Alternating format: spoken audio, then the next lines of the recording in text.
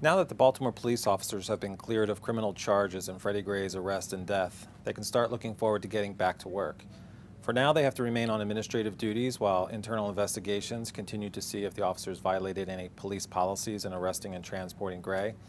But once that process is over, the question will be, do the officers return to the street? Some experts say policing has changed so much since the officers were indicted more than a year ago that they will have a lot to get used to. Tensions have rarely been higher between communities and police here and across the nation. There's an ongoing federal investigation that could also change how they do their jobs. And there are cameras everywhere, watching their every public move. Cameras in cars, cameras on their lapels, cameras in the hands of citizens. Some experts say they may have to worry about their personal safety due to ongoing anger over Gray's death and their acquittals.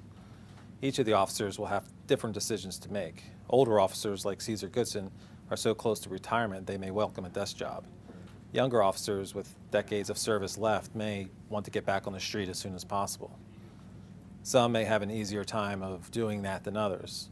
Sergeant Alicia White, for example, is beloved by a Northeast Baltimore community she used to work in. Community leaders in the Frankford neighborhood have said they would welcome her back with open arms.